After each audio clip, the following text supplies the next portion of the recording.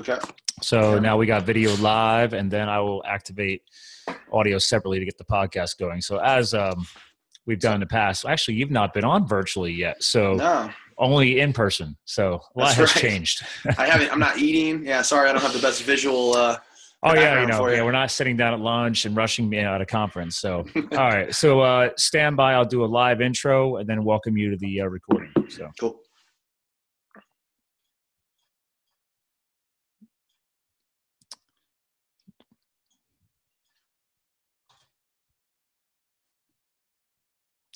All right. Good day, ladies and gentlemen. Welcome to another Live the Fuel show.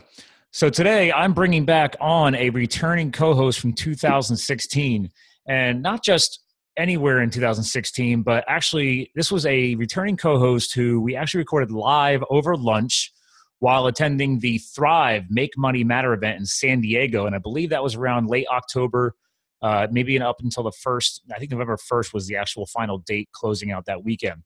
But we sat down over lunch because we were just hustling so much with energy and connecting in this Thrive event, which we've talked about many, many times over past episodes on this show. A lot of powerful guests, a lot of powerful people. And I'm looking forward to catching up with this gentleman. So this guy, you can find him anywhere pretty much online under the brand Live Great Lifestyle. But you can also go straight to his website, which is lukedePron.com. And obviously, Luke, welcome back to the show, brother. Thanks for having me, man. Nice to do this without, a fork in my mouth or a hamburger in my face or whatever we were eating. I don't even remember. Hey, man, I think we were all eating something relatively healthy because you being a fellow fitness buff and me being a fitness buff. And then, Tony was hanging out. Yep. The Insta guy, and I believe he still is the Insta guy. So shout out to Tony. And so Luke, man, dude, we've been following each other online ever since Thrive. You pretty much have similar feed posts that I do as far as I'm looking at your Instagram feed right now. Looks like some greens salad or something. So you just have more beautiful photos because to our listeners, this guy is based out on the West Coast in Cali and bounces around. He can just, for people who've never been to California, you can pop back over to Arizona. It's so easy from California to get around the West. So, but Luke, man, catch us up. What's been up? What's new, man? Well, I actually just got back from a mastermind myself, speaking of, business stuff and things like Thrive. So I was just in Vegas. Did you rock the beard at the mastermind? I did have the beard, yes. I threw everybody through a loop who I had not met when I posted a photo of having shaved a beard. So, oh, nice. So, Vegas is always a trip, particularly for somebody who, if you're normally eating healthy and working out, to go dive into that land for a couple of days is it's fun. It's fun to do, and then step back and get back to reality and some healthy food and not having alcohol and all of those, those more real life things. It's like everything in moderation, man. Like this is so for our listeners, guys. We're recording this on Memorial Day weekend, 2017. So he and I are always hustling so much that. Yes, today is Monday, actually, of Memorial Day, and we are probably celebrating and honoring this in different forms and fashions. But in the end, we also could take an hour out of our time to put quality messaging out there. So I just want to respect the fact that you've taken time on a powerful day like this, and I'm sure you've got other events and things you're going to today to obviously honor a day like today. Yeah, and I'm actually going to go. I'm going to go rock it with a few clients today. So. Oh yeah. Yeah. As in fitness wise. Yeah. Okay.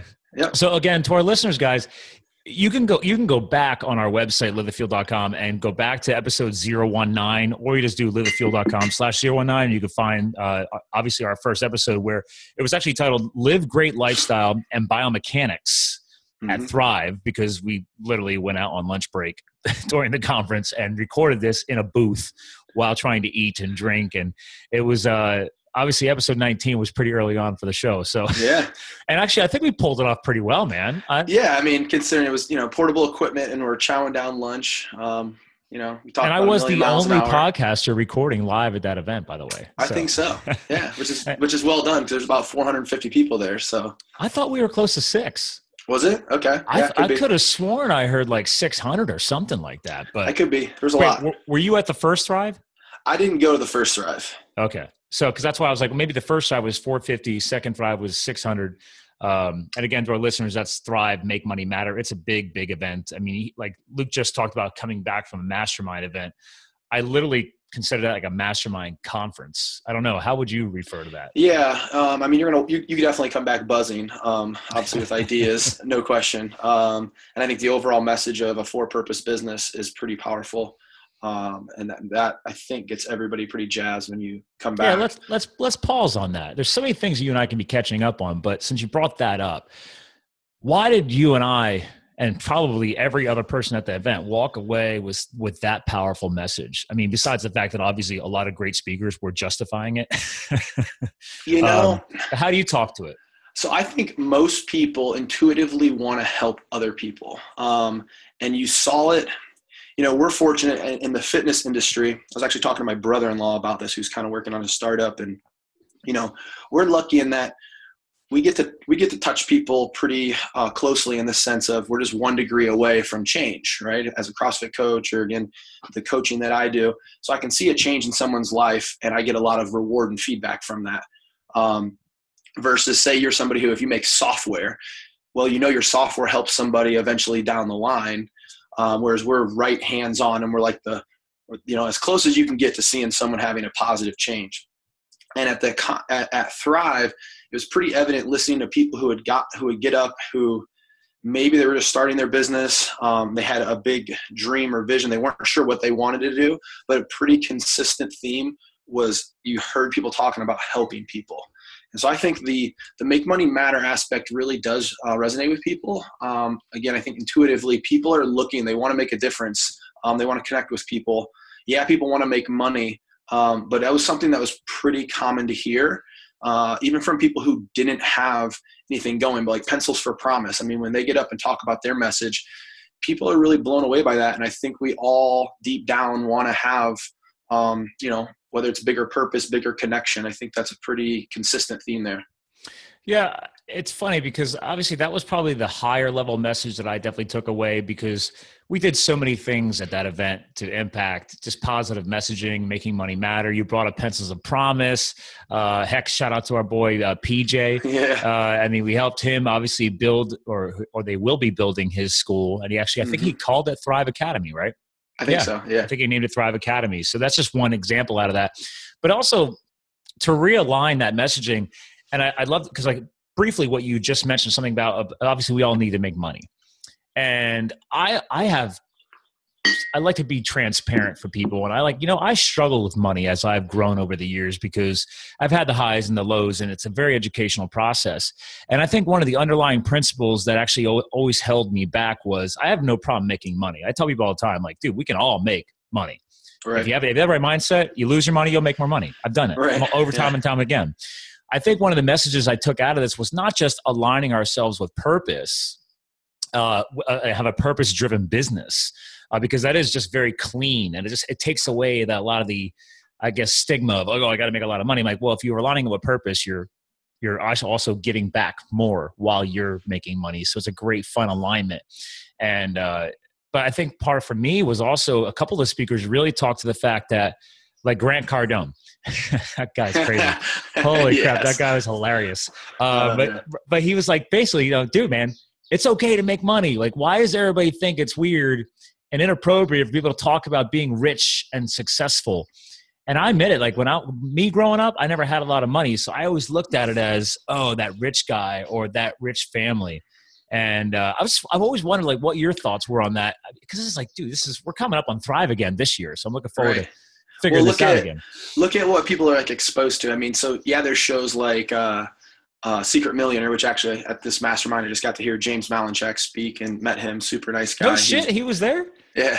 There's about 20 of us, and yeah, super nice guy. Dude, your West Coast masterminds are way better than East Coast. I swear to God, I'm going to start my own out here. I just don't hear about as many fun masterminds as when I'm like following all you guys. I'm like, what the hell? There's a little more going out here. But I think it's funny, like, look at what you're exposed to. You're exposed to something like, Kim Kardashian. I mean, like, you're exposed to like rich people on TV, like Desperate Housewives, and it's like rancid, terrible.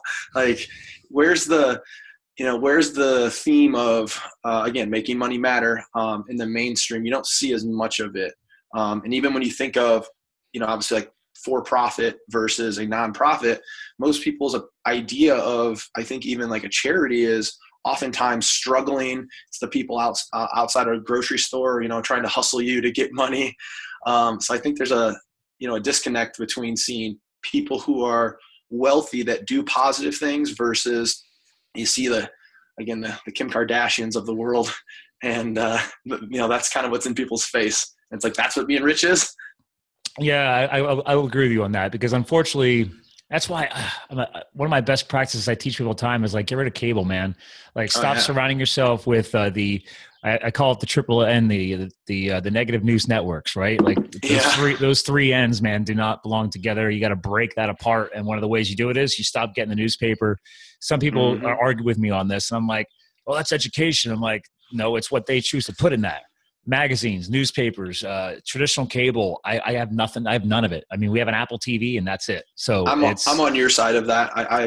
That's the Tim Ferriss, someone else will tell you if something big is going on. And what's nice is, honestly, if there's something that's happening in the world that you do need to know about, you are a Google away. Yeah. So as soon as you catch wind of it, you can find out everything you need to know. And think how inundated we are with information through your news feed on Facebook, the news app. I had to delete that from my phone because I found myself using that as my Kim K to look at what crazy stuff was going on. Well, at least the iPhone finally lets you delete those indigenous apps, because for a while we couldn't even get rid of them. And now I'm like, they actually let you literally delete the app off the iPhone. So there's your hack to listeners, guys. I mean, he just gave you a great one here. If you're an iPhone user, for the longest time, anything that was installed stock from Apple, they wouldn't let you delete the app. And I've gotten rid of that one and a bunch of other ones. Yeah. I never used them. I was just cluttering my phone. Yep. So, another thing that I did that I found from a productivity standpoint that was very helpful, and it seems so trivial that it shouldn't do anything. Obviously, we use Facebook and Instagram for marketing, but even myself, it's like I'll find myself just habitually picking up my phone and just, scrolling. I'm like, what am I doing? By just moving those icons to the second screen on my iPhone.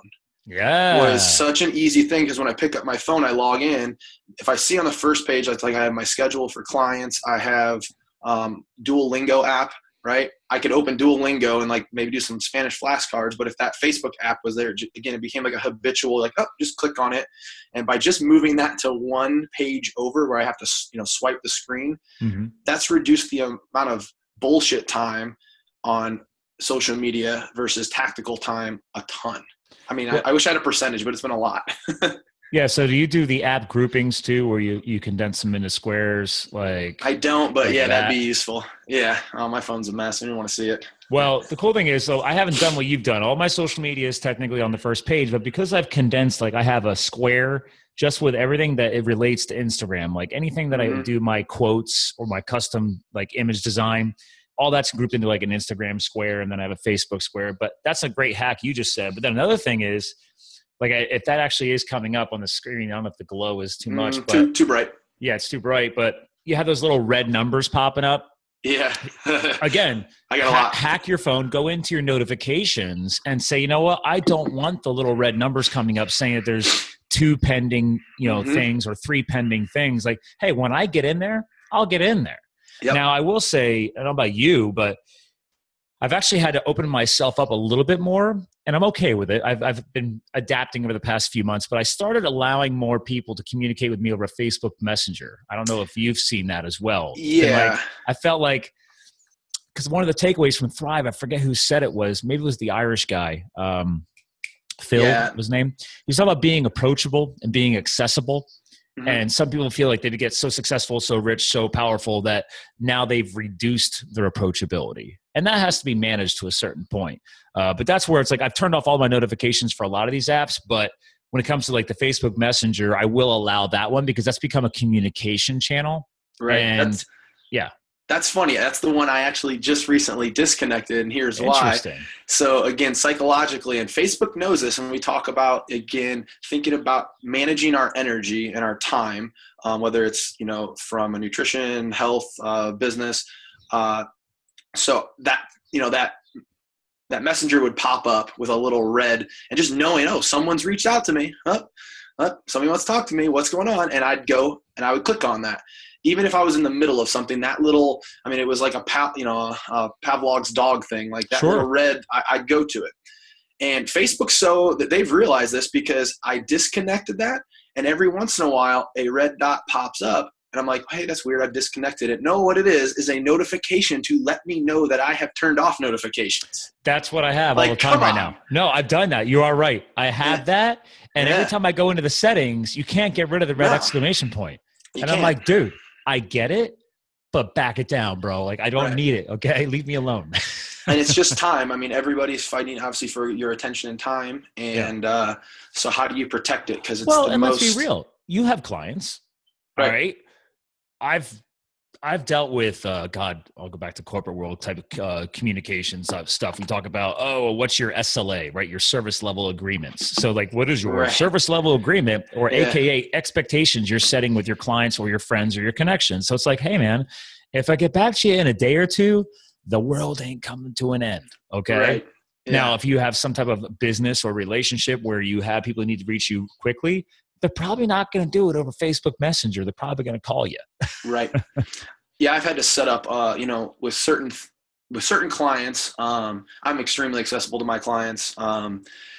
However, with certain things like scheduling, it's like, hey, I need you to schedule via email, because if I have there's just too many touch points at this point in most people's lives between, multiple messengers on social media apps, multiple emails for many people, to be honest, phone, text, and all of a sudden you're wrangling cats. So for me, setting parameters of, hey, these type of messages, if you just need a quick thing, you can text, shoot me a message. But, for like something like scheduling, I need it all to be somewhere because I'm going to lose it. And, it's going to get out of control. Yeah, it's interesting. I'm glad you're bringing this up because, again, for our listeners, guys, if you go to LukeDepron.com, that's his name, Luke, he's got it right on his website, Get Lean, Healthy, and Fit. And I'm going to go right to the second words there, the healthy, and the last one, the fit. Healthy and fit, this isn't just physical. And I'm constantly, especially more and more this year, I think 2017 has really become, for me, the year of mindset. I just spoke at an event a couple of weeks ago, and almost every single speaker, as we listened to every speaker going up on stage, we all ended up admitted that when we got up, I completely threw my pre-designed conversation that I was going to have out the window. We just kept focusing on mindset. I just lived in the moment because we just ended up all focusing on mindset. But obviously, we spoke to it from a different perspective from each of our backgrounds. And that's one thing I got to keep reminding people. My guys, healthy and fit isn't just physical. Obviously, you go to this guy's website, go to Luke's site, to the listeners, guys. He's a fit dude. All right, so he clearly knows how to stay fit and live the lifestyle. Mm-hmm. But a lot of this, what we're talking about here today, is mindset. And anybody can go to the gym and just put in the reps, so to speak, and do the exercises. But also, do you have the bulletproof mindset to keep that going? Have you built this into your lifestyle? Yeah, it's funny. The gym part, I tell people, for a lot of us, it's like, that's not the work. As somebody who likes to say, I work hard. And it's like, to go do some 80-pound split squats, that's not patting myself on the back and saying I'm working hard, because that's easy and fun. That's not the hard, and that's not the work for me. The work would be, I need to work on the mobility today, or I need to do some meditation, and having the mindset to kind of do the stuff that maybe you don't necessarily want to do, but the high priority stuff. And it's interesting, that messaging on there, lean, healthy, and fit. Almost everybody starts the fitness stuff with the physique goal, but it's the health aspects, both emotionally, mentally, and physically, that I think keep people going. And I'm sure you've experienced this as a coach. It's really fun. I was just talking to somebody yesterday about this. It's really fun to hear someone try to describe how good they feel once they start improving their health. Oh God, yeah. Because there's a hormonal shift, there's a chemical shift. I'm just going to, while I'm talking to you, I'm going to bring up your site for the people on the YouTube video feed when we publish this, because here you go. Here's what I was just talking about. Boom, right there. Get lean, healthy, and fit. But yeah, when you start getting those physical responses from the body, when the body starts communicating back to you and talking back to you, and you get some of that through the brain, through just, I don't know how to explain it. You're just, there's a powerful nervous system response too. There's all these different things that start happening when you start getting your act together. Mm-hmm. But again, there's a lot of those, and again, you being a trainer and everything else, there's a lot of early on stuff that people get high off of. They get that early high. And then all of a sudden that flattens out, or maybe flatlines a little bit. And they don't realize that, wait a minute, there was more to this than just that first 30-day high. Right. Yeah. Yeah. I mean, it's almost getting into maintenance in the sense that, I was at a cookout yesterday, and me and a guy were talking.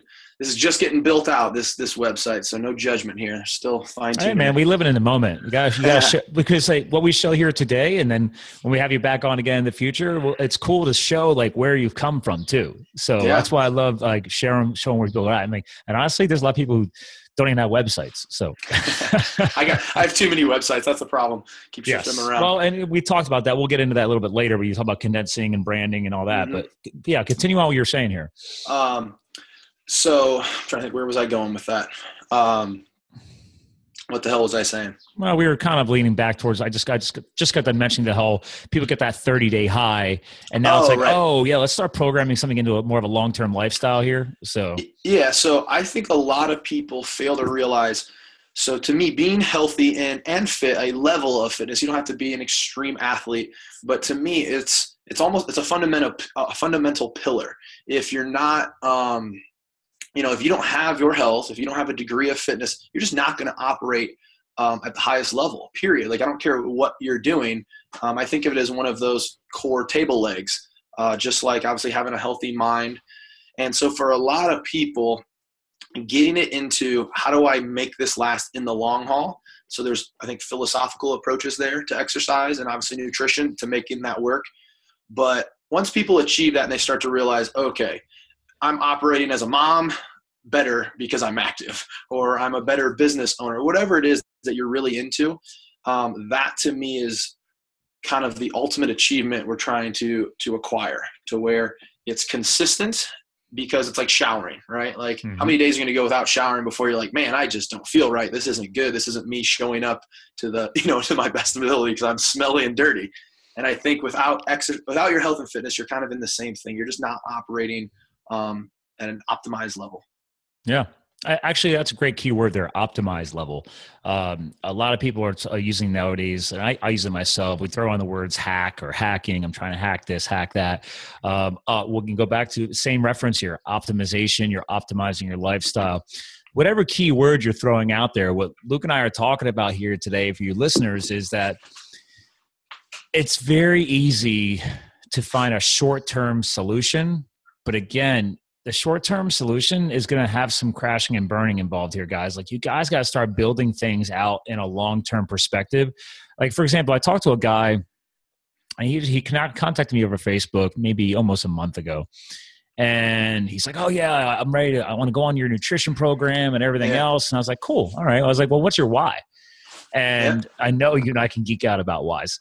But I was like, listen, he's like, I don't have the money right now because I'm on a budget, but I'm going to set it aside. I'm like, well, what are you going to do now for yourself to start building, the road, so to speak? And I was like, hell, I mean, even just start weed whacking a trail here, through the woods. Like, he's like, well, once I have the money, then I'm good. I'm like, well, that's a short-term mindset. Yes, right. I want to put you on a program and help you along your way, because I know I've helped people with that. But I was like, what are you doing right now?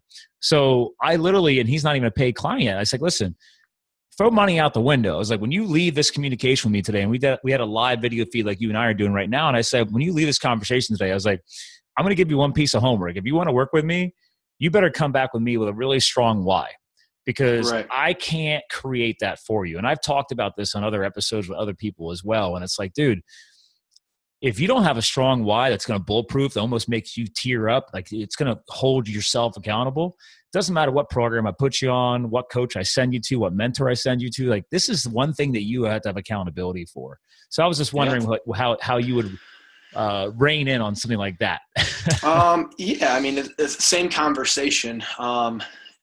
So for me, again, I look at most people when that conversation starts and you say, well, like, why do you want to do this? Most people, it really is physical. I mean, like, that's their superficial starting point. Mm-hmm. But getting somebody to go deeper than that, even if it's just one layer, but so say you want to lose 20 pounds, that's a great goal, but like, really, why do you want to lose 20 pounds? And you could say, oh, I could go to the beach because I'm going on this vacation, I'm getting married, but just going deeper and deeper and deeper. And obviously the deeper that you can go, the better. how are you going to feel? How's your life going to be different when you're 20 pounds lighter? And you start answering some of those questions, like what are you going to do? Who are you going to be? How do you envision your life? Because we know at the end of the day, when you lose 20 pounds, we've seen all of these other things. I have more energy. Oh my gosh, I just feel really good. And people start talking about the energy. Oh, there's improved self-worth, self-confidence. Yeah. And getting people to start thinking that, even though they haven't experienced it, and kind of, dream it out. Like, what is the most confident version of yourself? What would you be doing? And you're like, oh man, I actually would, I'd get up and do karaoke. I don't know, whatever it is. Like, or I'd get up in front of my sales team and actually pitch this big idea. Sorry if my phone's, if I'm blowing up on you. No, you're not. But it's a valid point. Real quick, what you just said about get up in front of your sales team, for example. Okay. I guarantee you, I've spent years in sales and marketing. I still do it to this day for my clients. And guys, like, guess what? There is a physical representation there. Totally. Hands down, if a company is going to look at you to be one of their next sales and marketing professionals, I'm sorry. They're looking at your physical appearance as well, because it's not a beauty pageant thing. That's not what I'm talking about. When they see somebody who's healthy and fit and their energy levels are through the roof because they are so healthy and fit mentally and physically, they see energy. They see results. They see somebody that holds themselves accountable to that certain lifestyle. So, because I used to do a lot of hiring years ago, so I see that and I'm like, great, I can translate that into the position. I can see that more than likely that person's probably going to be able to deliver the same intensity day in and day out because they have the lifestyle to maintain what we're going to get out of them. Yeah. And so I think it's important you brought that up. That's why I wanted to pause real quick on that, because I'm like, hey guys, I'm sorry. It's not saying, oh, we only hire pretty people. That's not what we're talking about here. We're talking about, it shows that you've put your lifestyle at a priority so that everything else in your life benefits from that. Your family, your children, your friends, your love life, your job, your career, your education. If you're going back for an MBA, dude, I don't care who you are. If you want to go back for an MBA, which I think is a waste of money, but anyway, if you want to go back for an MBA and you're on nights and weekends, you're in school, you need energy, you need good rest, you need good health, good fitness, good energy. I mean, there's no way you're going to be able to tackle all this stuff in your life unless you're not taking care of yourself. It goes back to, again, showing up at an optimized state, and it's you can see it from the outside looking in. Here's a way to actually maybe hammer this home, coming from, again, so the in-person work I do is more biomechanics, postural correction. To me, it's just what anybody needs to do to exercise properly. But again, we can call it corrective exercise or postural restoration. So you're probably familiar with Amy Cuddy's power posing. Oh man, I haven't talked about that. Wow. So let's extrapolate this for a second. So for people who don't know, Amy Cuddy is a researcher, and what they determined was, in 2 minutes of power posing, which a power pose would be standing with your arms overhead as if in a celebratory state, or with your hands at your hip like Wonder Woman. And what they found, I believe it was, and you correct me if I'm wrong, I think it was through a blind judoka players, they found, and these guys won their match. At the end of the day, what do? When they go to celebrate, they bring their arms overhead and, they kind of pump their fists and they're pumped up. And this wasn't a learned behavior because they're blind. So why do these guys do this? And what they found is, in 2 minutes of these poses, you can, I think, and I'm going to butcher the numbers, I think you could raise testosterone by 28%. And you can think of testosterone as like a confidence hormone. And I think it was lowering cortisol by 24%, which is a stress hormone. So for me, I extrapolate that out and I think, all right, if 2 minutes of just standing up is going to have that much of a hormonal change, and again, how you present yourself, whether you're on stage or going for an interview, what does a lifetime of poor posture do?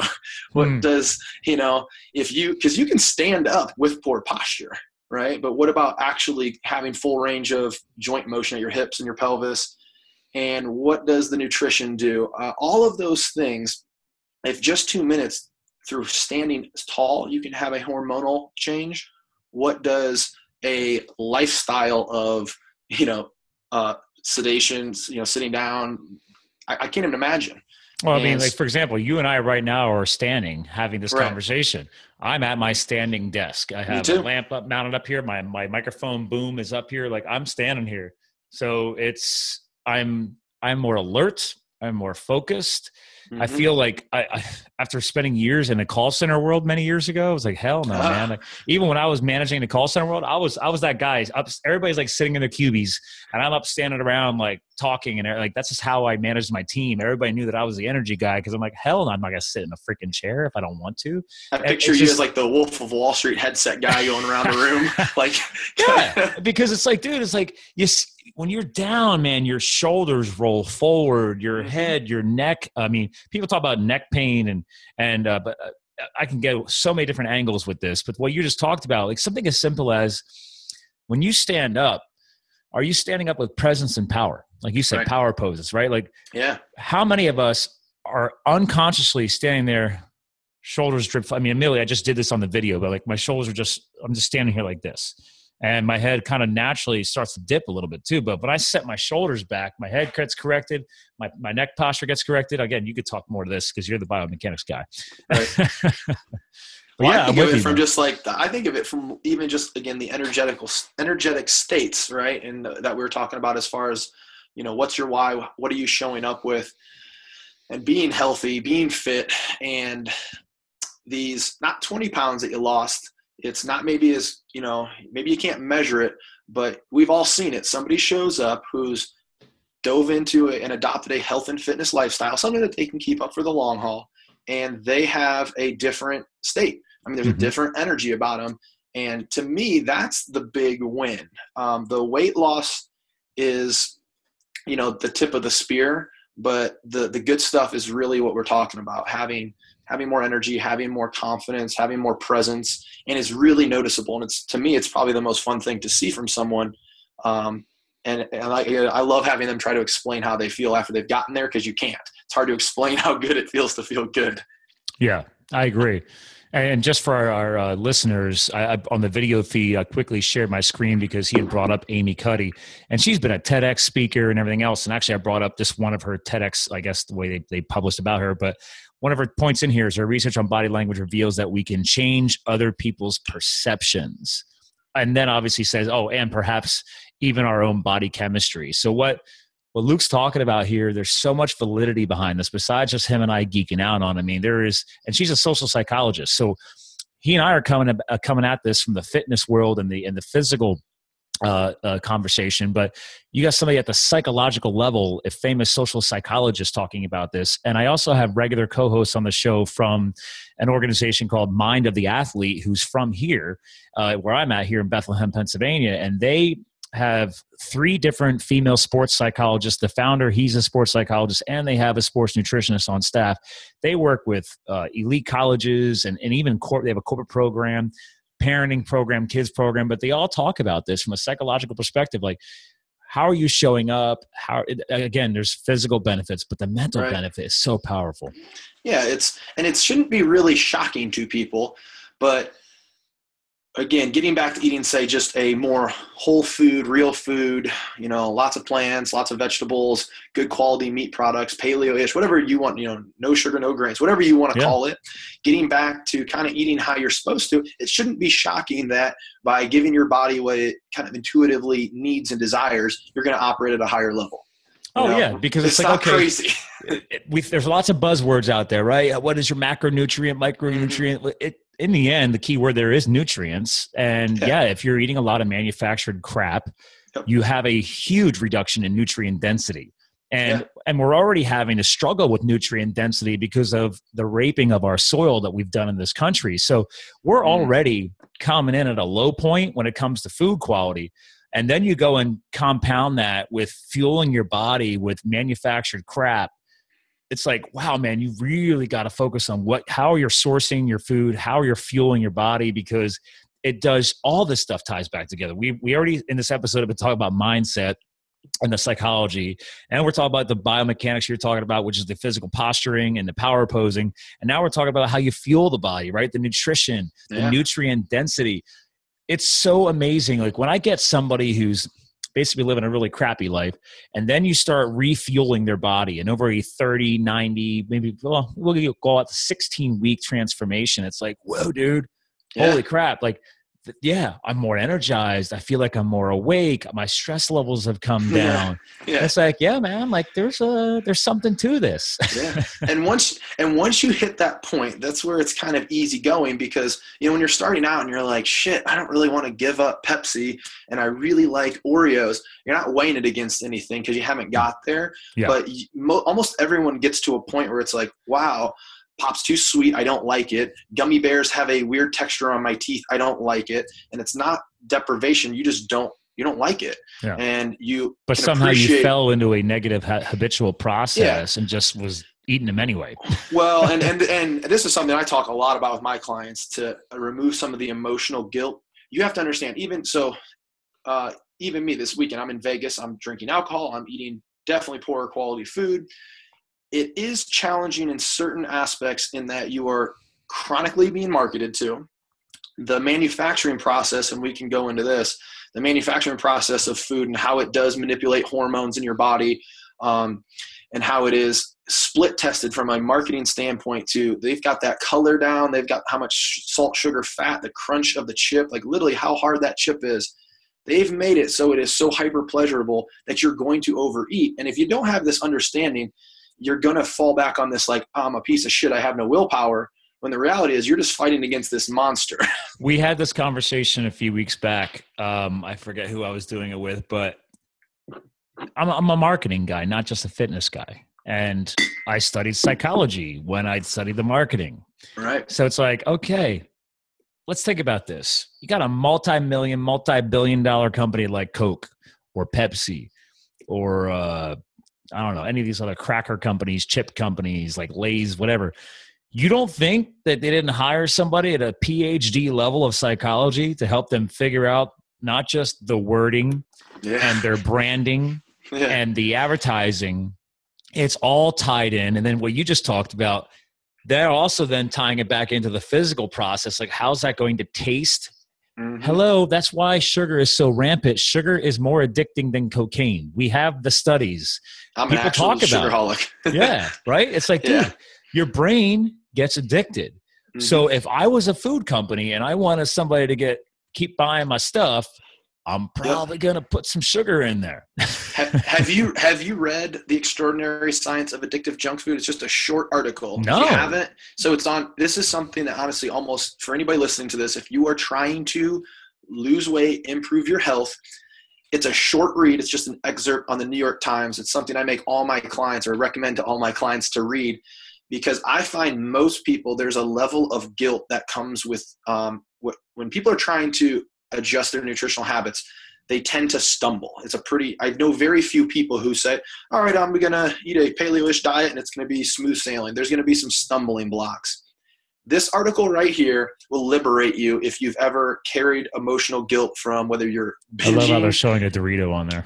Oh, it's Scott. It's incredible. I mean, with the Dorito, I'll just tell a quick. This is from this is when I Googled it, there's a lot of different posts about it. And this is just the one that came up from the New York Times magazine. This is published in 2013. Yeah, so. That's the one. It's a short read. I mean, just to, dive into one little piece of it. I mean, like that Dorito, there's a reason they talk about this, that you'll never see a single flavored Dorito. Like, you never will see rosemary flavored Doritos, because there's a thing called flavor saturation. That rosemary flavor, you'll get kind of used to it. And you're like, I've had enough. But the reason that nacho cheese chip is nacho cheese, and it has like 5 different cheeses, your taste buds will chronically be kind of hunting and trying to figure out, what am I eating? And you'll keep eating to find out. It's not actual cheese. It's 5 different chemical cheeses, or cheese chemicals, that their flavor profiles, everything you're talking about here. Like, this is shit done in a freaking lab, people. Like, this is what we're talking about here. Like, they have figured out, hey, let's confuse the taste buds. Yep. Let's give them 5 different chemical-based, basically reproductions of what cheese would taste like, and then, like you just said, let's confuse the hell out of you, because then you'll just keep noshing. Yep. And obviously, and I can get into this other thing from the hormonal perspective, from how it basically screws your leptin and ghrelin hormones, which is again. One's there, hey, we're trying to satiate. One should be telling you, hey, I'm satiated, I'm fine. But the other one's like, well, it throws it all off, man. Like, they figured all this out. Yeah. And even this article, I think they mentioned, or maybe it's something else I was reading, you read this and you think, oh my God, these, like, what bastards. But Yeah. the reality is they're just making a product business that you're going to like the most. It's almost like, how many of us are addicted to our phones and chronically on it? Would we want Apple to make our phone like lag and not do very well, so we don't want to be on it all the time? Right. No, we want good, we want things that we like. But you need to have this awareness, because when you're trying or starting to make these lifestyle shifts, you need to know what you're fighting against to stop the guilt, because it's something I see so many people carry guilt, and I'm like, you just don't know. I'm like, I would smash. This is the one I always use the example. I was at a friend's house. This was probably a year ago. I'm literally talking nutrition, having the same conversation, and he had Reese's Pieces, the little like M&M looking ones. Mm-hmm. I'm like, I don't even like peanut butter, and I couldn't stop eating them because it's sugar. Like, I don't like peanut butter, but I'm eating it because of the sugar. I'm like, ooh, sugar. I'm a sugarholic. I just don't want to stop. I know this. I understand it. I and you still what's did it doing anyway. to my body. Yeah. That's why, you know what I do? I don't have that at my house. Yeah. I don't surround myself with temptation and thinking. The best way I put it is this: you can't use willpower to practice moderation as an eating strategy. You can only use willpower to practice moderation as a buying strategy. I like that. That's a good point. Now, how long have you been teaching that to people? A few years. That's the only way that it works. You are going to, again, they've done the science, they've done the research. You're going to overeat on those. And so many people surround themselves with temptation, and they're trying to use willpower. And it's just, you're eventually going to run out, as everyone knows. Well, let's talk a little bit real quick here on the abundancy mindset, right? So we've just hinted at how there's companies out there already working against you, and they're going to find a way to mess with your taste buds so you become addicted and you keep consuming. And so that's basically an overabundancy of basically crap going into your body. Right. Well, let's flip it, right? Like, I don't want to just let's stay on the negative here, but I want to take something out of that and do a complete flip of the coin with you, because I know you're going to click with me on this. Is like, let's flip this back over to the abundancy mindset, because I want to go full circle back to mindset here, because I think it's important that people understand how you're helping people, because guys, it's okay. Like, he just admitted he goes through the same thing. Me, dude, I got done real quick. This weekend, I had the annual Murph workout, the Murph Challenge in the CrossFit world on Saturday. And then yesterday, I did a charity ride, a 65-mile road bike ride with 4,000 feet of climbing. Nice. I'll go mountain peak back. So I was like, everybody was like, wait a minute, you're going to go do that ride the day after Murph? And I did Murph with the full 20-pound weight vest as well. So my quads were just like, 300 air squats with 20-pound weight vest. It's like, yeah, my legs were already shot. I was like, yeah, I like to punish myself. Let me see. I have the abundancy mindset, right? I'm going to get after it. Dude, halfway up this climb called Hawk Mountain, it's just, I was in the lowest gear, and I think my speedometer said I was doing between 4.5 and 5 miles per hour. And I was like, all right, this is pretty steep. Yeah. But I also wasn't ready for it, and my legs were already fried. But this is where the mind has to come into it. Like, I knew that if I stopped and got off my bike, it would be that much harder to get going again. Now, granted, I've had years to program my mind to this, to get to that abundancy mindset of knowing that I'm capable of that much more. I could thank the firefighting background, which, we have talked about prior on the show. Mm-hmm. But like, how do you, I guess, help people like you just talked about here? We're being bombarded by psychologists and very intelligent marketing and intelligent science going into these laboratories and food manufacturing. So everybody's hearing this and be like, oh, I'm basically screwed.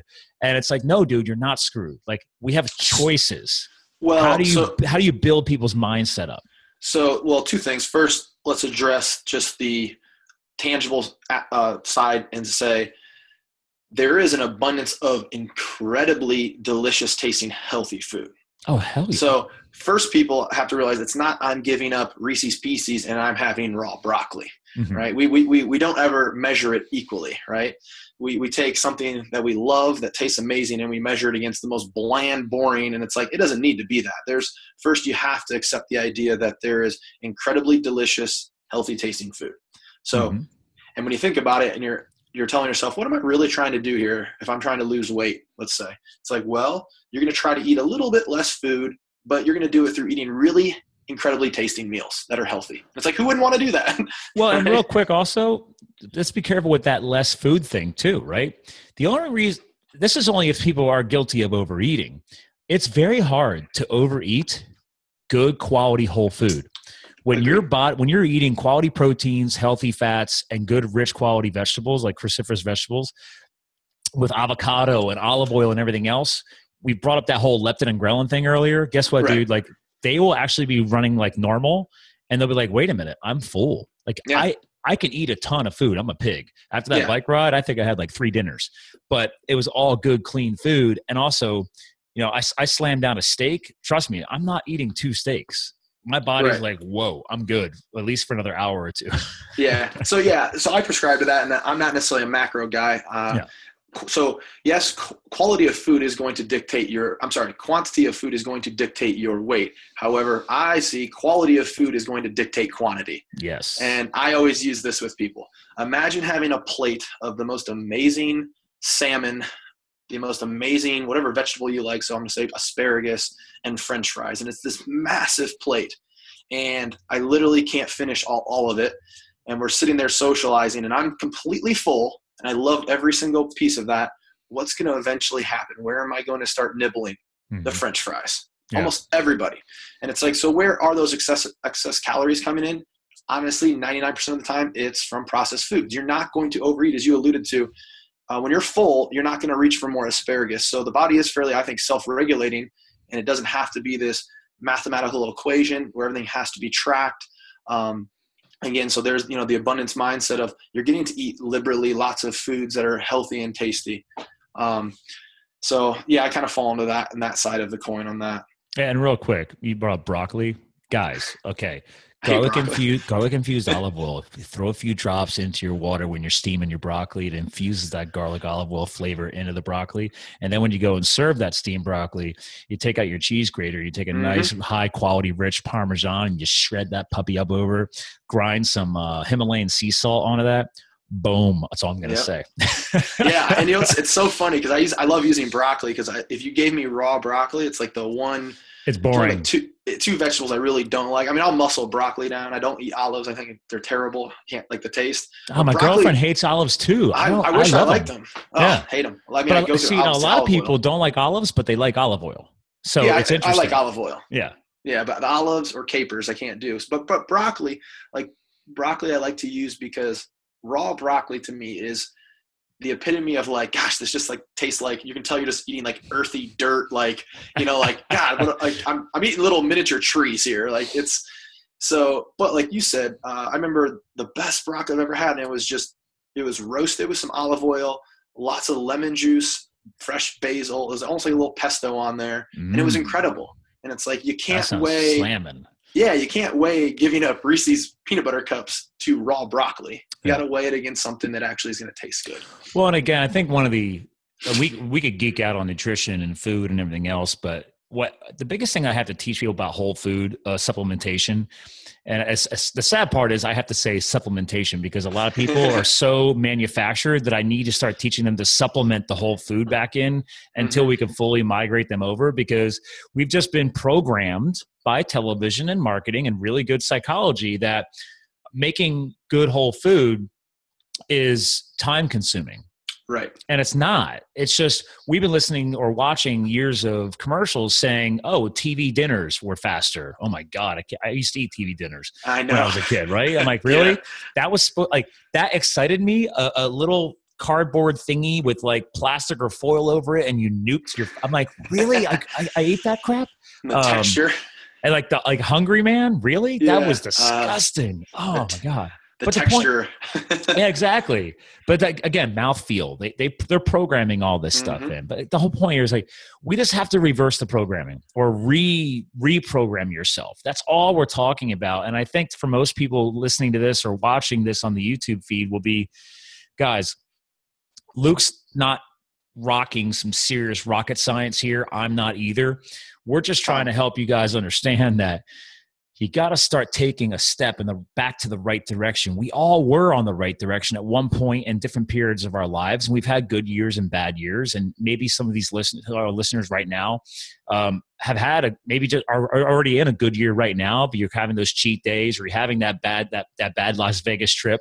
Yeah, right. Yeah. And it's like, dude, exactly. It's okay. Because I think part of this is that if you are 85% of the time rock solid and you have a couple of, putting life into living type of things like Vinny Tortorich says, it's like, hey man, I'm just putting life into living.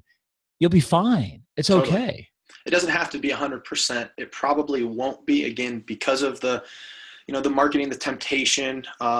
It's also too extreme. I think some people, you're pretty much guaranteed a breaking point. If you go 100%, you're eventually going to burn out. Yeah. You got to allow yourself a little fudge factor. Yeah, and you can get away with it. That's the thing. And I did a video the other day, a Facebook Live, and I was talking about people are making macro decisions based on micro actions. And, they make that one little mess up and you think, I blew it. It's all over. And you're living in this you're making decisions from this, micro experience when you need to extrapolate it out to the macro. Was that meal really that bad for the week? Or let's go all the way out to the month. Or, what's your overall nutrition been looking like in the last 2 months? And these are where we need to start making some changes and some adjustments on what we're actually doing. So, don't let that one little hiccup throw you off, because realistically, you can probably get away with it. I think that's well said. So for our listeners, real quick, I want to touch on, you asked about the abundance mindset. Yes. So here's something that I talk about I talk to clients about that I think is helpful. All right. If you're trying to make this shift into cleaning up your health and fitness and you're struggling, you need to take a look in your own life and realize you have mastery somewhere else, or you've developed mastery somewhere else. And if you can do it there, you can translate it over. Because oftentimes you're talking to a fitness coach, like take someone like myself. I was literally having this conversation with a client not too long ago. I go, look, man, this is easy for me.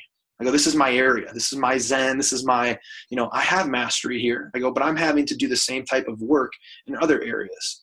So we all have our kind of area. Oftentimes it's in work where we have mastery.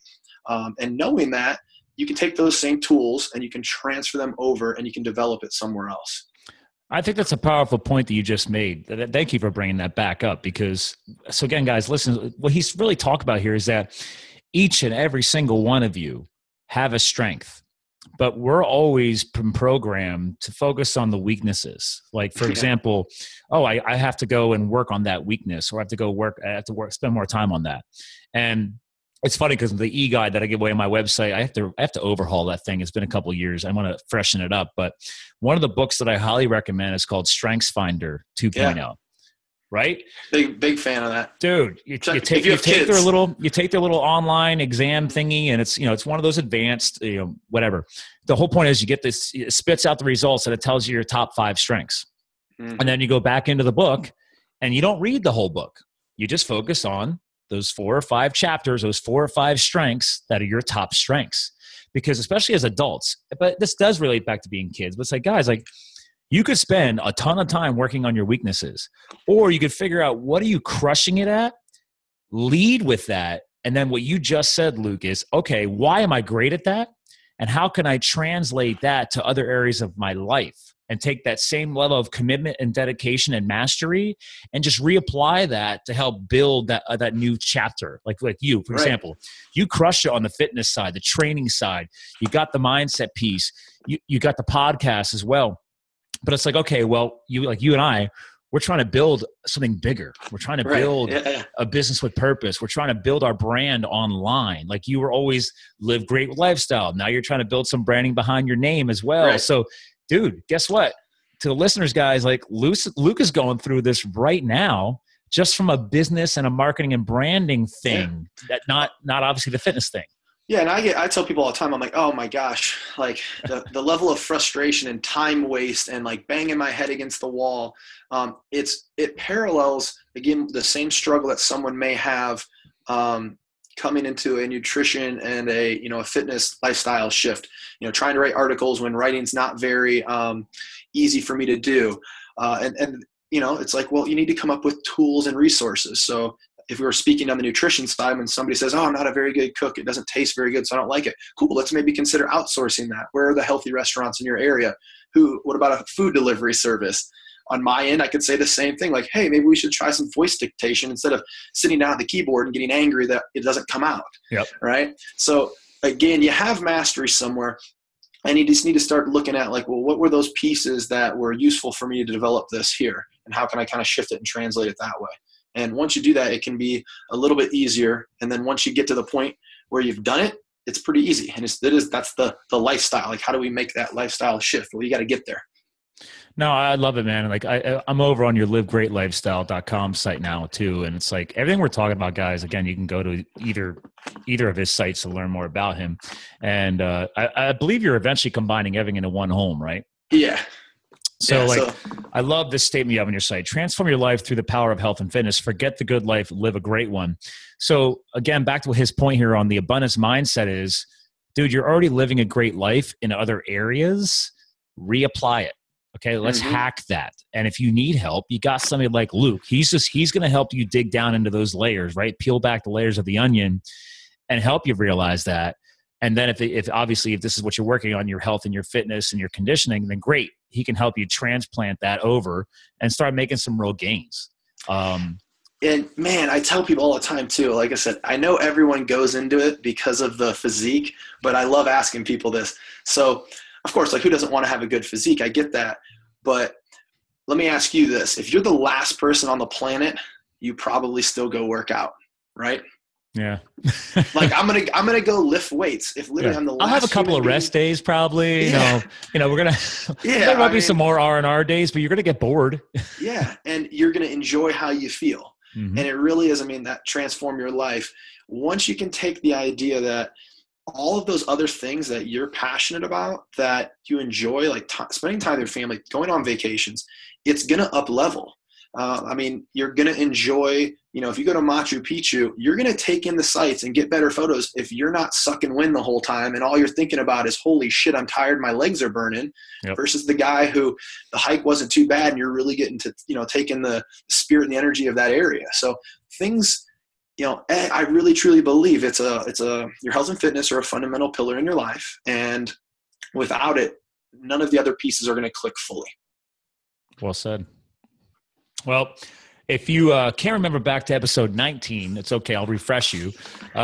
We've built a consistency thing here, and you just really closed on a really strong statement. But with everything happening right now with your brand and where you're going next, we always close the episodes with the co-host, you, really leaving behind just a powerful big picture message. And it could relate back to what you just said, or just say, hey guys, if you're going to be following Luke in the coming months as he merges his websites and his brand continues to grow, like, what is that higher level message that you're trying to leave behind to really anybody who's starting to follow you or learn more about you, beyond just, hey, yeah, I'm a coach and I could train you and blah, blah, blah. But it's like, what is your all-encompassing message you're trying to put out to the world?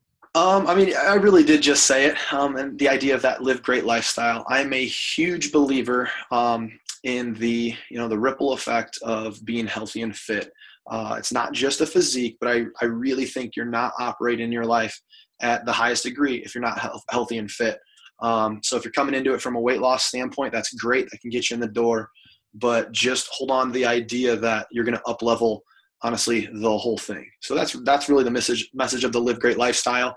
From a branding standpoint, it was originally Live Great Fitness, but I don't want people to just think it's not just about your fitness. It is about your life. And about the energy you wake up with as a dad. How you communicate to your wife.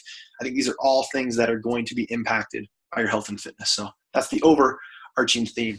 I love that, man. Well, hang tight here. I'll give you a proper goodbye once we close out the show here. So again, guys, I'm just going to reshare his site here for you guys. Again, that's the Live Great Lifestyle. That's Luke, man. Make sure you're following him. He's on Instagram. He's on Twitter. He's on Facebook. He's everywhere. If you can't figure it out, just go to the website and he'll have all the links there for you guys. But again, this is what we're talking about, right? His website says it all. Life's better, healthy, and fit, okay? So we've talked about this before all the time on every single episode. Keep living the fired up epic life, guys. This is what it's all about. And we'll talk to you guys again soon. All right, man. You're clear of the podcast. So all right, I leave the cool, video man. feed for little extra nuggets. So Yeah. I like to keep you two more raw. You know what's funny? I did a podcast the other day, and as you know, we spoke and talking about starting mine. And what I like about yours is that it is just conversational. Mm-hmm. I did one the other day where I was like, "Shit, man! Everything we talked about before and after was like the gold." Because everybody kind of dropped. You know, both of us, myself as well. I kind of went on presenter mode, as if I were standing in front of a group of 30 people and trying to be a little more professional. Well, that's why I love that. That's why it's you today, man. I'm like, let's hit record right away because the last 3 episodes, it never fails. I start shooting the shit with people, and next thing you know, it's 4 or 5 minutes when we could have been recording, and we've already lost some great nuggets. And I agree. The natural state of communication and connecting, like when you when you're at ease and you're in that flow state, right. You're in that flow state. So it's like, record that shit. Yeah. Well, you set it up nicely in that, again, you have a really good conversational tone. You can tell it's not scripted. I had no idea what we're going to talk about. We didn't even talk biomechanics or posture, which is fine. The problem with that is that can't visually see it. I feel it may restrict me. And then I feel like, I have to follow. I got to keep bringing it back. And right. My earlier episodes, I'll admit it, man. It's been like, we talk about health, business, and lifestyle. So I'm like, I would try and swing it back towards one of those 3 domains. And I'm like, you know what? Screw it. If we just talk about health the whole time, we talk about health. I mean, if there's no business, so what? We'll save it for another episode. Right. I like what you're doing. It reminds me. So part of the reason I think like Joe Rogan's podcast is so successful is obviously being long format, but he gets people to drop their. Did I just lose you? He gets people to drop their guard. And if you ever, I think the greatest example of that is go watch Joe Rogan interview Lance Armstrong and go watch Oprah interview Lance Armstrong. And you get PR version bullshit, right? Where you're trying to save face and look good for the American people. Oprah's full of bullshit. Sorry. What's that? Oh, yeah. Oprah. Oh, yeah. So, no, I mean, even like Lance Armstrong, his answers. Oh, yeah. Then you listen to him on Joe Rogan, and it's like, wow, he like dropped his guard and he got real with it. And that's what I think people are after. I think that's part of it too, right? Like, get people comfortable. And if you just treat them like another human being and just not another guest, right. That's why, like, I literally people like, I was a guest on the Live. I'm like, no, dude, you were a co-host. Right. I mean, in the end, I kind of have full authority, but I'm like, I'm trying to teach people that I want the co-host. I don't want the guest. I don't want it to be just a big interview. I want us to have a conversation. Yeah. And I want them to throw questions back at me, right? It's creating a two-way communication, whether or not you launch your own podcast or not. And if this rubs off, I mean, because I've gotten great feedback from other podcasters. They like the format. So I definitely do. Yeah. So it's just a matter of playing the long game.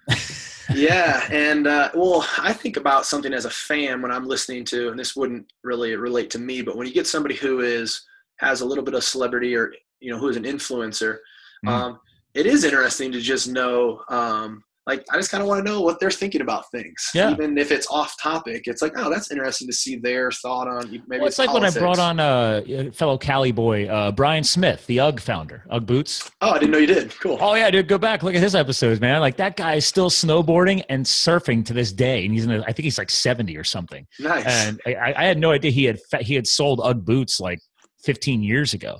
But he lives in SoCal. So. Okay. Yeah, so that guy's going to have some interesting stuff regardless. I don't care what direction you take it. Yeah. Anybody to me that's successful and high level, I don't care if you could be a high level dentist, right? And you probably have an interesting perspective on a lot of different things. The cool thing was I can't stand UGG boots. You're right. I think they're ugly as hell. I didn't bring them on because of the boots. I mean, there's some name recognition there, and there's some Google results, blah blah blah. But I brought him on because of what's his name, the fire chief from Thrive. He knew Brian, and after I brought him on, he's like, "Hey man, like, want me to connect you with anybody?" And I'm like, "Well, yeah."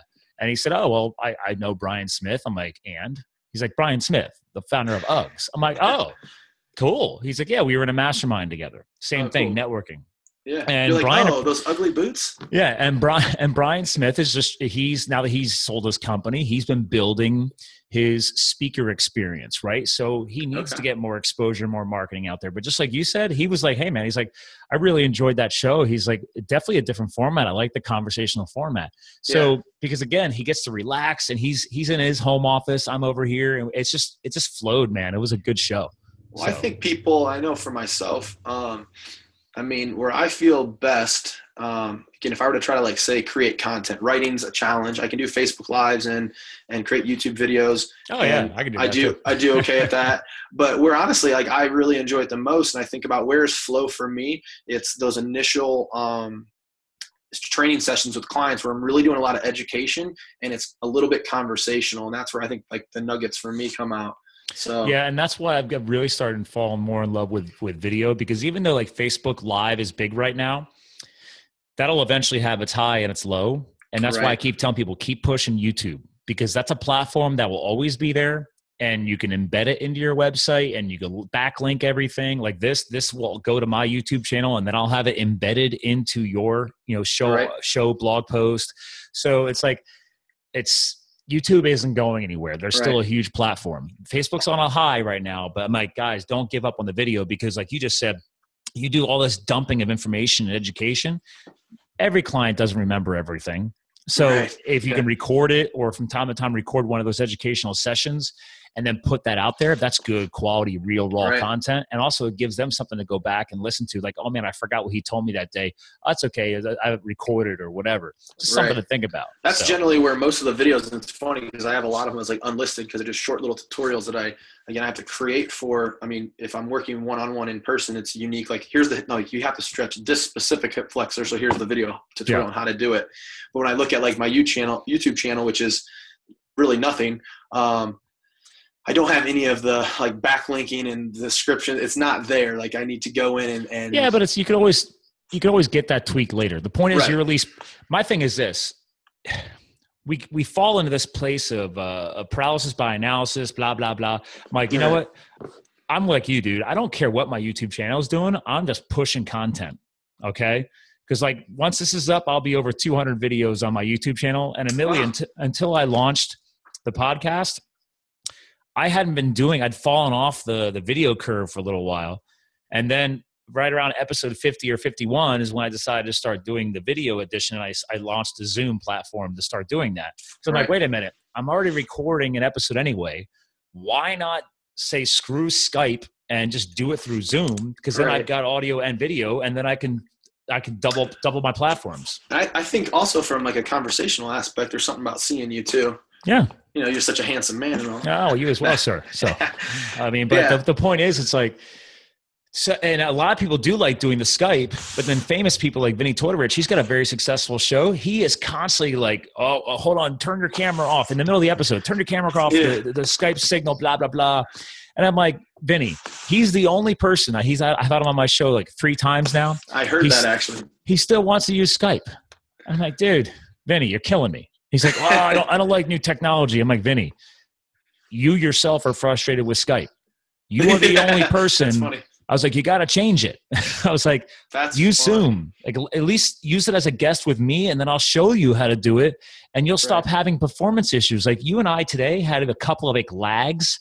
It's probably on my end. It happens. It happens. I'm Wi-Fi'd. But it's way worse in the Skype world. Okay. Because Zoom is being used by very large corporations. So Zoom as a company needs to make sure their shit's together. Skype it's Skype.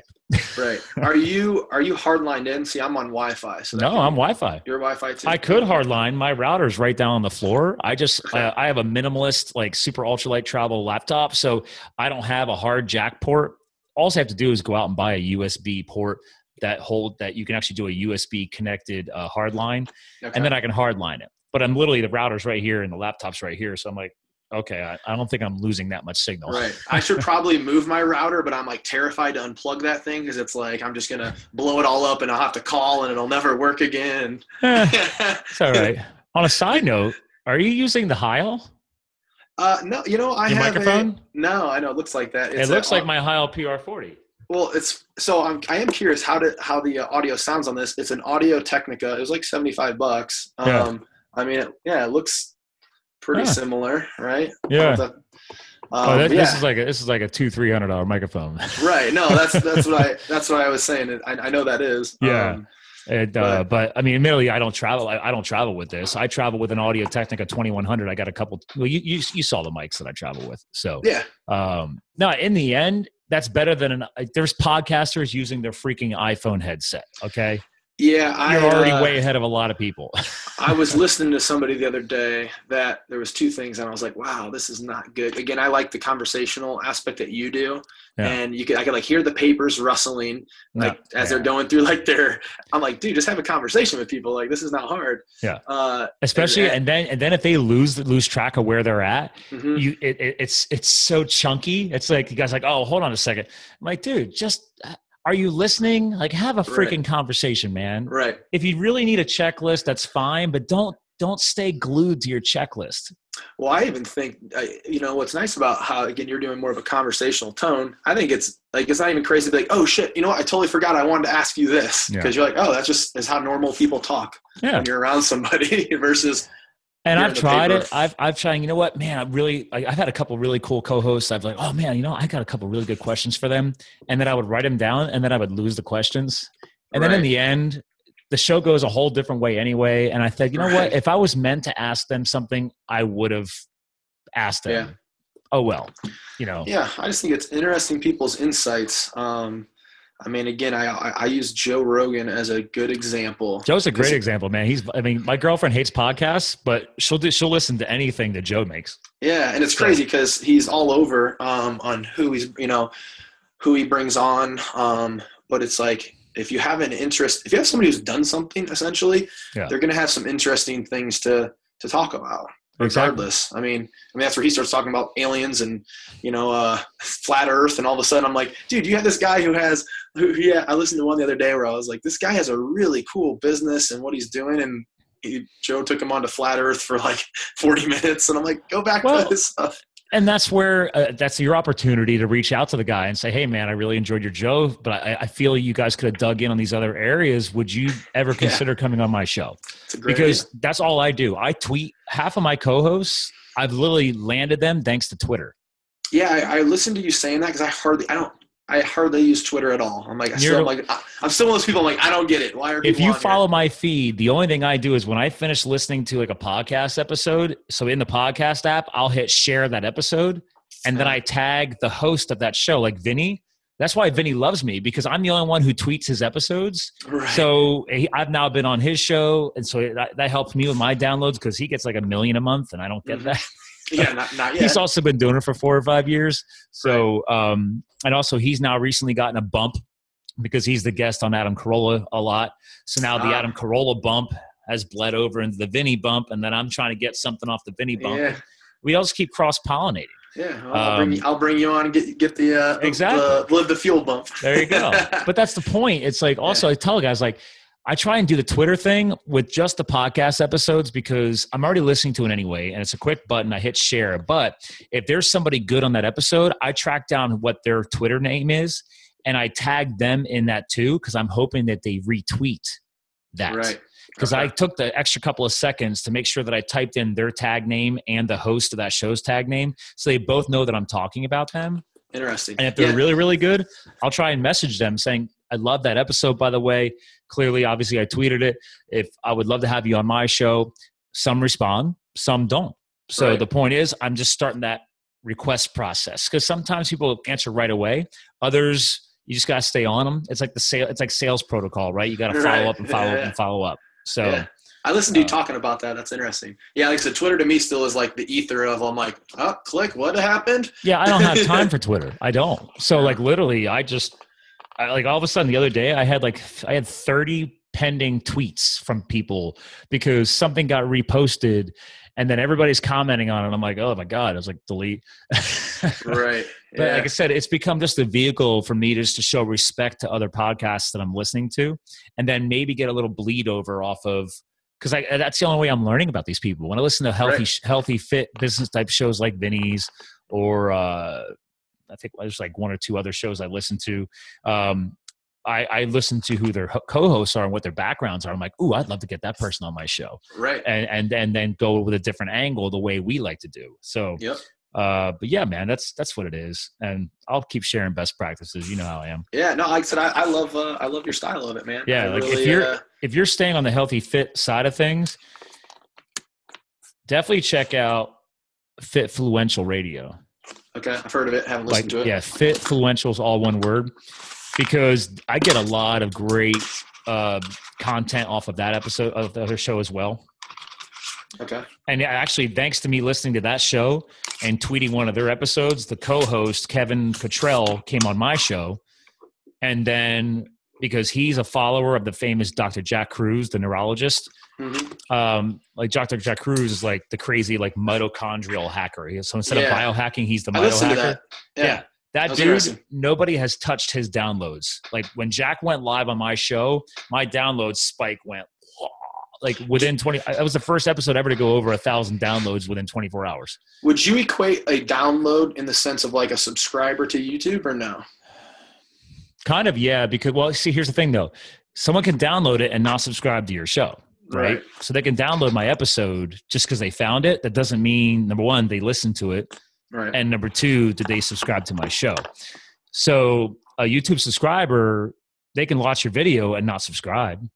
But if you get a notification you've subscribed, like I wish the podcast world would send me notifications that people, I have no idea how many subscribers I have. There's downloads. No way to check that. Oh, that's interesting. I've been so damn busy. I haven't been able to figure that out. I don't know if that is something that I can track down. It's not easily Googleable. So I haven't really tracked that down yet. If there's a way to Google get that, can't answer it for you, it's impossible. Yeah. And maybe I'm missing something from the data segment and I need to kind of like dig some deeper into the data. But admittedly, I'm just putting in the reps, man. I'm just throwing the shows out there and just letting it grow naturally and organically. And if I can track that data down, awesome. But I just don't care because I'm not even at a 1-year anniversary yet. And I'm just building that solid consistency so people know that I'm not messing around. So I think that's important. I mean, that's where I've struggled is that consistent action in that sense. So, it's being patient, right? It's like, hey man, it's a new show. Give yourself a year. And then if you still got downloads and you're still getting great co-hosts coming on, keep going. Yeah. And, it's interesting because that takes away from, not to say you don't need to do all the other stuff, but I'm like, that's the minutia that just drives me nuts. And again, obviously, like you can't compare anybody to like a Rogan because he had, the celebrity following to begin with. Yeah. But it's like, I don't think that guy's thinking about any of that shit, right? No. Like he's just having conversations. Yeah. He's being himself. Adam Carolla's being himself. Vinny's, the only difference with Vinny was nobody knew who he was. That's why he launched his podcast, because he eventually wanted to sell a book. So he needed to build an audience because he wasn't viral. Nobody knew about Vinny Twitterich. He was just a private trainer to the stars. Right. So like his co-author of his book told him, hey, maybe we should consider launching a podcast or something because nobody who the hell you are. So if you write a book, you're not selling it. Right. Yeah. So that's why they decided to launch a podcast to start building brand awareness and building who they are and build a following. And then when they got to launch a show, they had an audience to potentially sell it to and share it and yada, yada, yada. To your point, Joe Rogan already had a following. Adam Carolla already had a following. Hell, the founder of LinkedIn just launched his own podcast a few weeks ago. So, interesting. Yeah. So like it's not a shrinking market. So, right. Yeah. And for your website, that's the other thing. You got to put in the time. I mean, a year's worth of blog articles just from my episodes alone, because I'm like you, I don't have time to write. So I'm terrible at writing traditional blog posts because I just don't want to do it. Like if you look at it's not a valuable use of my time. I have the episodes, which is technically a blog page, but it's called episodes. And then I have the traditional blog page and consistently 2 episodes every week going out. But in the regular blog, I don't think I published something a few months ago. That's where I'm at. Yeah. So I'm I'm a contributing writer for the Huffington Post. I can put something out anytime I want. Yeah. But again, it's just I'm not seeing the return on it. It's not a valuable use of my time. It's everybody. No offense, but like I see that more and more. I just had a guy on the other day. He's like, "Oh yeah, I write for Forbes. I write for Huffington. I write for Fortune." Yeah. I'm like, "Good for you, dude." And he's like, "But even he admitted, he's like, admittedly though, I haven't gotten a lot of stuff out of it. He just gets to slap those logos up on his page." Yeah. I'm like, you know what? If it helps establish you from a social cred and you can tie yourself to those bigger names, Cool. Well, and it's funny. I put out an article. I mean, I've gotten a few clients, like, because I wrote some articles on low back pain. Yeah. And again, I'm linking my YouTube videos in there. And I had somebody the other day reach out and they're like, "Oh, cool. I didn't realize that you wrote this." And I'm like, "Yeah, I wrote all of these huffing, like every time I post it." Yeah. And it's like, really, it'd probably be better if it probably would have been read more if it came from, and when I say post, and I'm putting it on Facebook, if it would have been from LukeDePron.com. Well, here's Right? the best part. What you could technically do is you could build a portal or a page into your site and backlink all of their articles to your site and say, here's my Huffington listings. Okay, right? That's interesting. And then when people click on Huffington articles, right, and they just see how many freaking articles you've ever written. Right. And then from your keyword perspective, what they read is whatever you want it to read. But when they click on it, it will go to Huffington Post. Right. But it's your kind of like you create a database, like a oh, interesting. Okay. You basically you index list all of your articles on your site. Right. Because I do have obviously I take those exact same articles and I put them on my site, but I'm not linking out to Huffington Post. Because I can. Yeah, dude, you got to link out to Huffington Post. Google wants that. Right. That's why in my show notes, I backlink everything to your content. I want, the whole point of Google is Google wants to know when people go into your site, it can easily pass through your entire site, keep Google happy, but also it likes to see other sites connecting to other sites. Right. It loves to see a flow state happening there. So if you've already got your content, great, but why not tag to Huffington? Right. Because you might get content. I'm allowed to you might get a visitor areas. saying, hey man, I want to go look at what he wrote for Huffington. Even though it's the same damn thing, it's on your site, but they don't know that. Right. So great. If you have somebody who's like, oh, I want to read his Huffington article. Great. Right. Yeah. And then Huffington sees the clicks coming from your site to their site as well. Oh, so their marketing people will see that you're driving traffic directly to them. And that just also, it's creating that full circle. Yep. Okay. So plus if I went to your site and I see a Huffington library, that's cool. That shows you've been putting out a lot of content, even though it's on my site too. Like you could say read on. It's basically just my blog I just put my blog on Huffington Post. That's all I've done. Exactly. Yeah. So okay. That's interesting. Why not? I mean, consider it. So I geek out on this crap. So see, I'll be honest. I actually love this conversation and you'll probably be getting some messages from me occasionally. Yeah, man. This is the shit I hate. I mean, this is the stuff that when I'm like, I'm a person to person. I'm EQ, not IQ. And this is the stuff when I start getting into it, it's like, wait, what? Like, makes me want to basically office space my computer. Actually, here's a business idea I have. You get a van and you get old like fax machines and laptops and you have baseball bats and you drive around to corporate offices and you invite those people out and let them go to town. But admittedly, there's going to be a generation gap there unless they remake Office Space too. Because it's already fallen back to our generation or older. Because a lot of the millennials don't know what the hell the newer millennials don't know what Office Space is. And that's true. Or like a fax machine. Yeah, that's right. There's that. Well, no, faxes are still being used, but now everything is being translated to digital content. Like now, you send it to a fax number, it comes through as an email. So yeah, I'm with you. I like that though. Yeah. That's pretty good. Yeah, because I do get hung up on all of that stuff. I'm like, I mean, it's you could like your tagline could be like, frustrated with your cubicle life? Yeah. Step outside, go Office Space on this shit. Yeah. I mean, I've literally, the only thing that stopped me from snapping a computer in half is knowing that the financial like pain of having to replace it. But I've because it's not intuitive to me. Not to say I won't figure it out, but it's definitely kind of like the strength finders. What's the wealth dynamics test? I've learned a lot over the last few years of like where my skill set lies, where these shortcomings are. And I'm definitely trying to push into a world that isn't as intuitive to me as far as, like I said, in person, people to people, I'm great. And then all of a sudden, hey, it's like everything you and I are doing similar, but differently. It's like, dude, like I'm with you. I like the person to person. One of my goals is to eventually start building myself into the paid speaker demographic, because then I'm speaking to groups of people live, and I'd rather be hanging out on a stage and shooting the shit with people like I do on the microphone on a podcast. So you just spoke somewhere, right? How'd that go? That was cool. Like I said, I literally, my girlfriend's like, you're going to go speak at an event for 30 minutes and you don't have anything written down. And I said, if I've got to write it down, then I'm not a good speaker. That's how I look at it. I should be able to just roll with it. And there's a confidence thing there, and I don't care. I just rocked it. So, and I have a rough cut. They actually had an extra tripod set up, so they were grabbing each speaker's iPhone and setting up like the iPhone for me. So I have a recording of it. That's cool. So I'm actually going to probably republish that as a YouTube video. Nice. I think I posted it on Facebook as well. Yeah, that's where I think I saw it. Yeah, so I just had a blast with it. It was a charity event. It was the guy who launched MapCon, the Mid-Atlantic Podcast Conference last year. That's how I met the guy. And then he was calling this DreamCon because his podcast is called the Dreamers Podcast.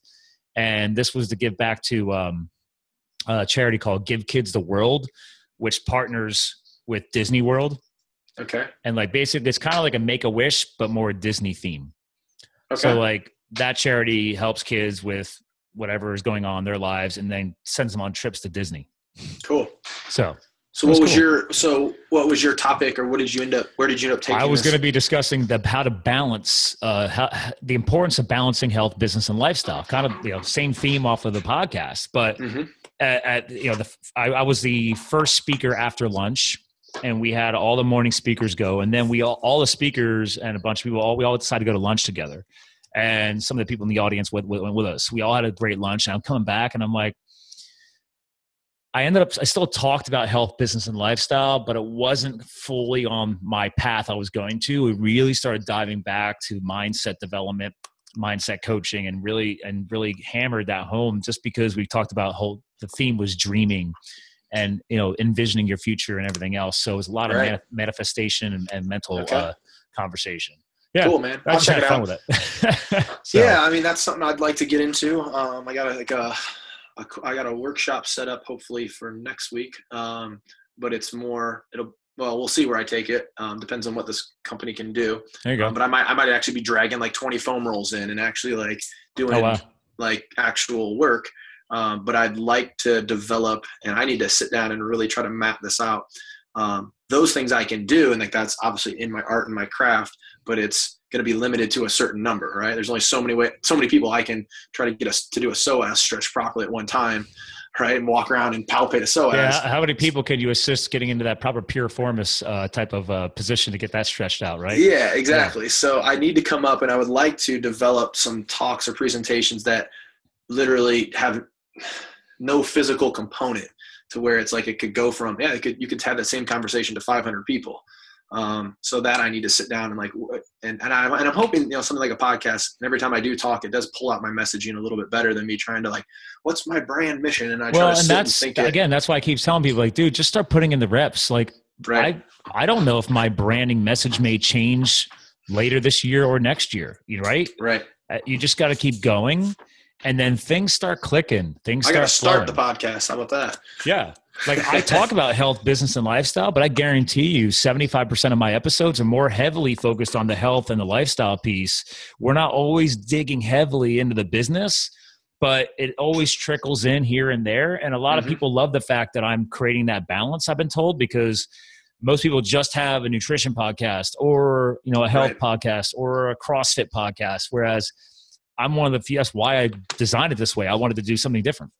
Right. So, well, I think it helps it be more conversational. Again, you get like somebody like is it Jack Kruse? Is that how you say his last name? Jack Kruse. Yeah. Kruse. Yeah. So obviously, you want to keep him on point because he's such a niche topic to talk about. Oh yeah. And he could talk, he geek, because his whole thing is water, light, magnetism. Right. And that guy is so intelligent that I need to get we're in talks now to get him to come back on again. But I'm like, dude, we got to go even more simple. Like, I know you're a highly intelligent guy, but like sometimes you're blowing people's freaking minds. Yeah, I used to work with a guy who I was always like, I'm the middle ground. I can talk like smart, but kind of stupid. I'm like kind of stupid, but kind of smart. Like you're just smart. You're too smart. Yeah. Yeah. It's hard. There's and he did a pretty good job in that episode, but there were some spots in that show where I was like, dude, you just blew that. I mean, I had to like catch him a couple of times. I'm like, oh, could you explain that? Could you explain that? Like, don't just throw that big word out there. Well, that's where I think you're, like I said, it being more conversational, it allows, I feel like somebody who's trying to do it really scripted and be really professional, if they didn't know that, would almost just have to like kind of gloss over it. They and would. like They wouldn't let it ride versus be like, oh, they're not active listening. Yeah, like hold up, man. Like, what the hell are you talking about? I'm totally fucking lost. So if I'm lost, somebody else is. Or I'm like, yo, whoa, listeners, like help the listeners. Not everybody's gonna know what the hell that word was. Could you please explain that further? Yeah. Yeah, and me. Right. It's like you just threw out a psoas, and I threw out piriformis just now. It's like, true. How many people know what the hell a piriformis is? Right. I had to explain that to my class on Friday. I had to keep people like, I was like, you ever do a piriformis stress? Like, piro what? Right. Yeah, that's true. I was like, well, you know how your glutes are always tight? Like, yeah. I'm like, well, it's deeper than that. Yeah. Yeah. You know, and I think about, you know, a lot of the stuff that I'm talking about, again, postural, like, it doesn't come across, you know, so the mindset stuff. I mean, a lot of people see the word biomechanics and they might feel like that may be very high level. And right. So don't know what it is. Yeah. You have a great opportunity to, you know, play some episodes at the high level, but also bring them back down to a low level. So you're hitting on all sides of the demographics. Especially the younger generation coming into it, unless they're, you know, PTs or they're studying, you know, anatomy, like they're not going to understand all this stuff. So, and this younger generation is supposed to be focused more on health and lifestyle balance, and they want that mentoring and coaching. So that's why I chose that as one of my demographics for the show. I feel it's almost my responsibility as a Gen X to give back to the next generation. So, I mean, if it bleeds over to the older people, great. You know, I don't care, but it's not my target audience. So, well, listening to yours, like, gave me not confidence, but gave me the, I'm like, okay, cool. Like, just go on and, like, again, more conversational tone, being able to, like, I totally plan on swearing and just being me. And which, you know, could get too loose. I said the same thing. I'm like, you know what? When I was firefighting out west there, dude, I was like, we were freaking sailors. I mean, it was F-bomb every 5 seconds. It took me a year and a half to chisel the F-bombs down in my casual conversation. It's funny. I when I work with an initial client, I'll usually drop something in pretty quickly because the one thing I realize, I'm like, most people swear. Like, and you're honest when you're swearing. Yeah. Drop the presentation. I'm going more that route. Dude, I got to run. All right, man. This was fun, and I appreciate all the insights. And like I said, you've definitely inspired me because I saw your show, and it was like, this is how I'd kind of want it, conversational. I'm excited for you, dude. Like, if this is just one of the benefits of me launching the show and I can inspire other people to have a show, cool. And man. If I can help you along the way, I told you. I'm happy to do that. I greatly appreciate it. All right, man. All right, brother. Take care of yourself. All right, later.